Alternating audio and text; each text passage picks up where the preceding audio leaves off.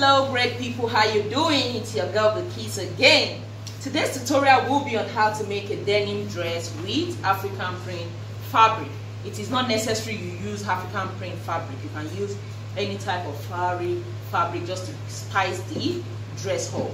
The dress will be for a girl between 8 to 9 years.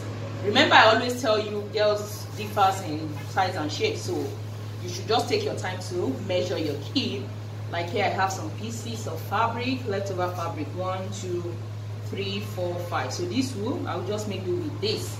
Before we go into the measurement and the tutorial proper, I just want to talk about the tools. We have the pins. This is the pattern master.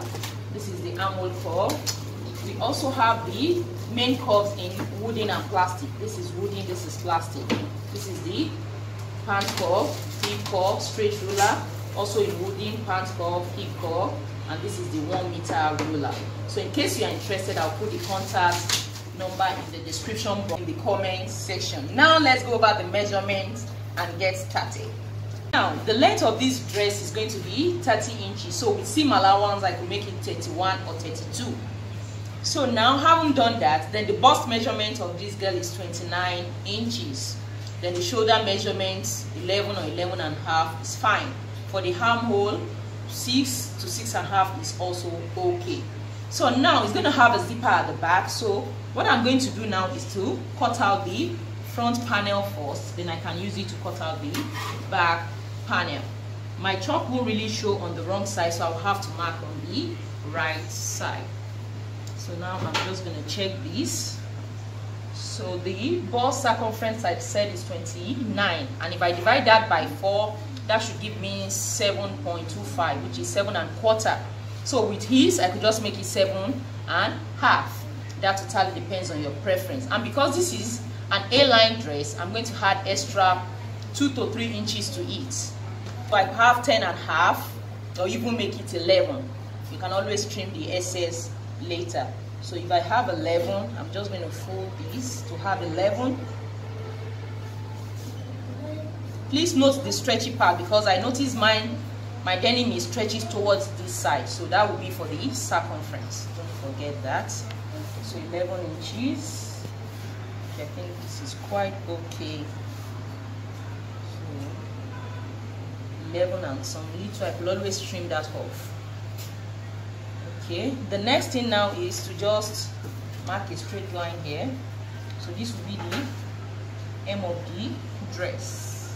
So from here, I'll just measure 31 inches with seam allowance inclusive. You can decide to make it a very short dress, or not too short. That totally depends on your preference. 31. Also a straight line.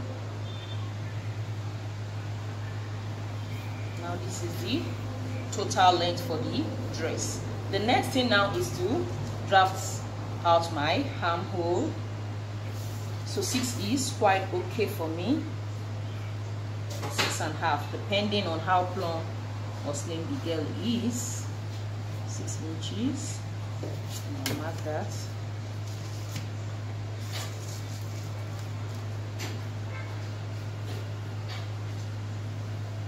The next thing now is to determine the shoulder, half of the shoulder measurement. You can decide to use 11 inches or 11 1/2. Half of 11 inches is 5 1/2, but because of seam allowance, I can just make it 6. So this is 6 inches. And you see that. So from there, I'll just come down by 1/2 inch. I'll measure 2 1/2 here, and from here I'll just connect to the 1/2 inch I came down by. So this is what I have. So from here now, remember I inserted 6 inches here. I'll come down here to insert the same 6 inches in a straight line. So now the armhole line has been formed. Before we cut out the armhole, for the bust circumference, remember I said it's 29, so that divided by 4 is 7 1/4.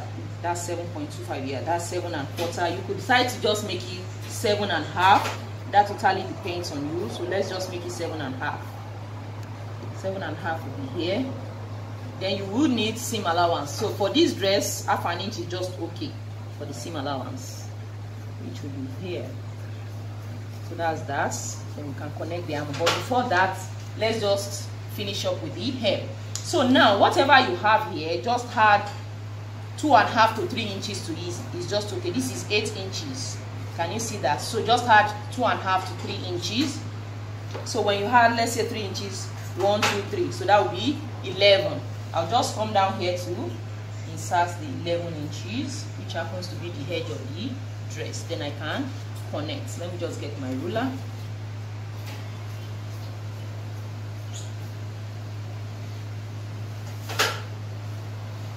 Now the dress is formed already. Now we'll go over to the armhole. Just use your pattern master to just do that. So that was easy. Then for the front armhole, I'll just come in by 1/4 inch from the midpoint of this.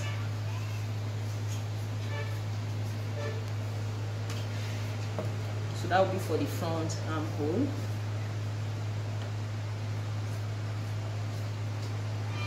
So that is done. For now, I'm not going to cut out the neck region. Why? Because of the patches I'm going to add to it. So first, let me just cut this out.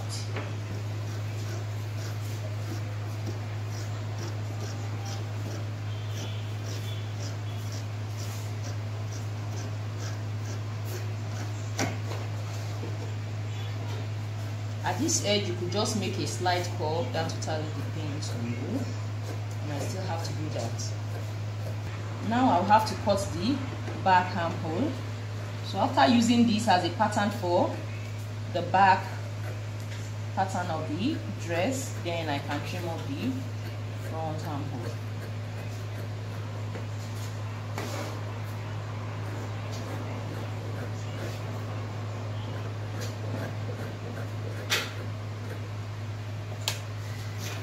Now this is what I have. Let me see. This is what the dress looks like. It's a short dress. Now I'm going to fold again so that I can cut out the back panel. Now I've folded the remaining fabric. Then I just mark out 1 inch. That will be for the zipper allowance. Can you see that? So now I'm going to place this front panel here, starting from that 1 inch line. I can just pin it down. So with this, I can just cut. Then here, just extend this line. So that's how I'm going to cut it off.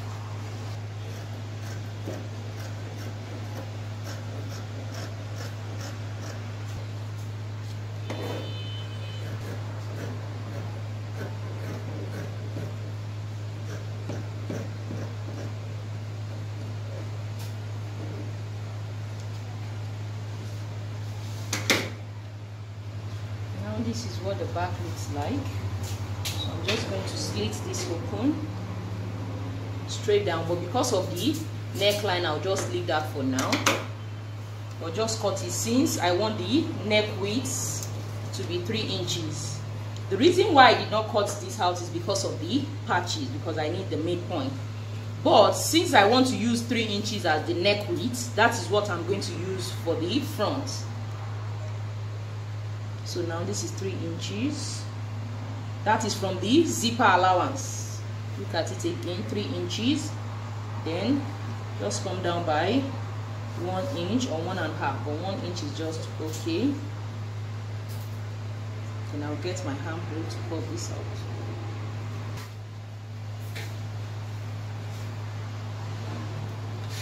So this is the neckline for the back.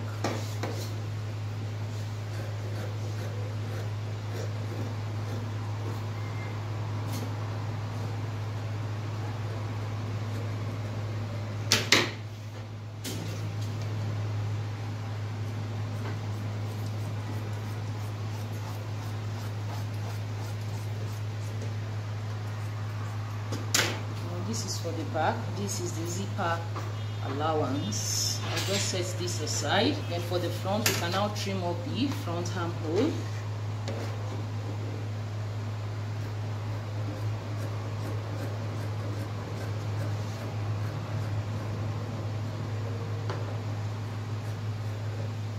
So now let me get the patches, and we can start sewing the dress together.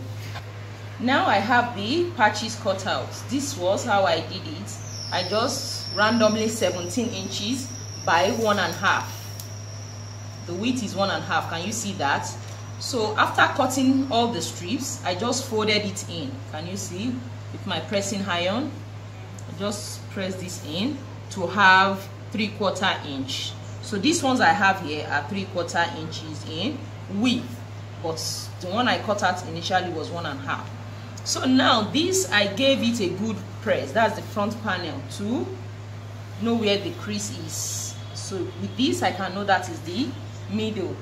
So I'll just decide which one I want to be in the middle. So maybe let me just take this. So this will be on the crease. Can you see that? Isn't that beautiful? Then you take your pin to pin it down.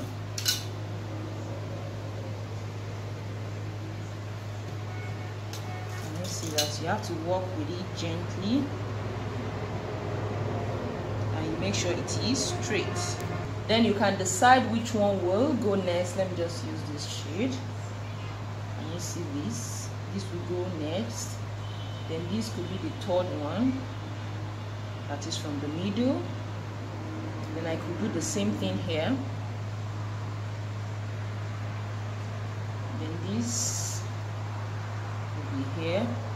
Or better still, you could cut this and then mix it up. For instance, I could just cut this, maybe 3 inches. That totally depends on you. Then I'll take this the same way.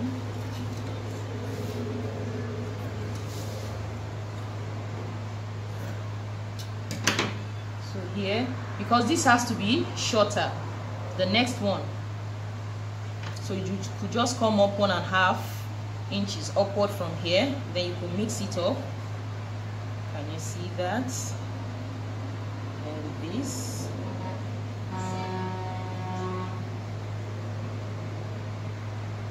then this big small one, or you move it up a bit again. So this totally depends on your preference. Make sure there's space in between here. So this is quite okay like this. Then this will just be a straight panel. Then this also, I could just mix it up the same way I mixed this up. And then you make sure you pin it. Maybe 1/2 inch space in between is okay, or 1/4 inch. That totally depends on your preference. You could, instead of having 5 here, you could make it 7. That totally depends on you.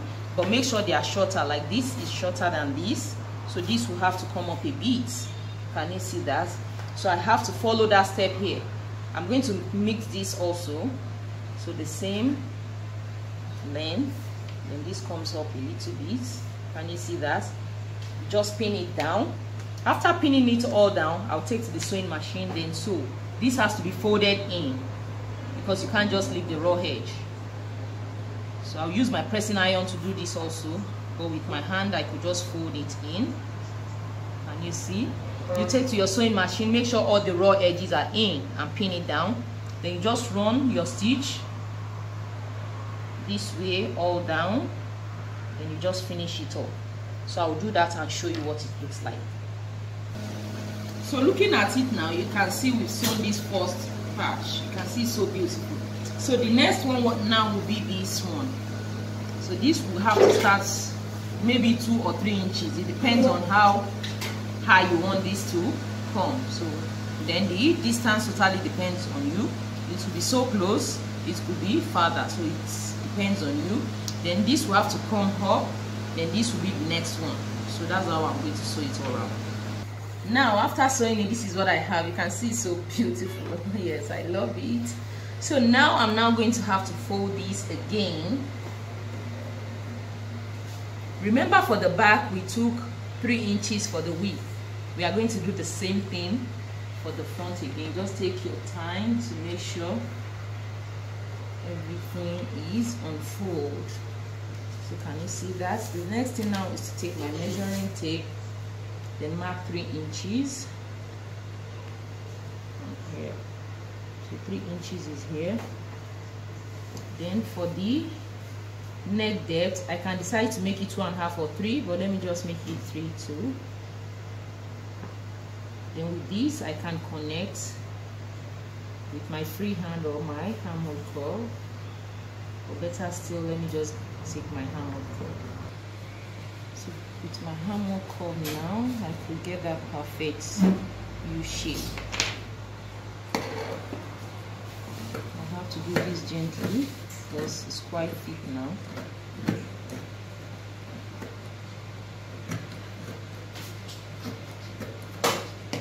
So let me just open it up. Can you see how beautiful it is? So beautiful. Can you see that now?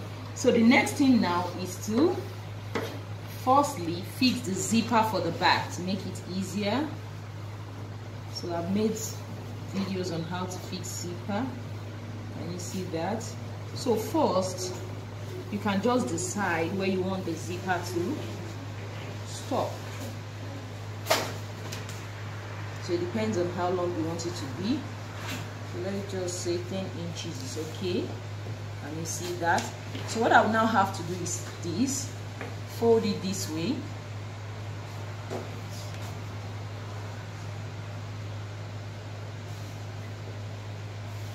After folding it this way, then I will have to note where I want the zipper to stop.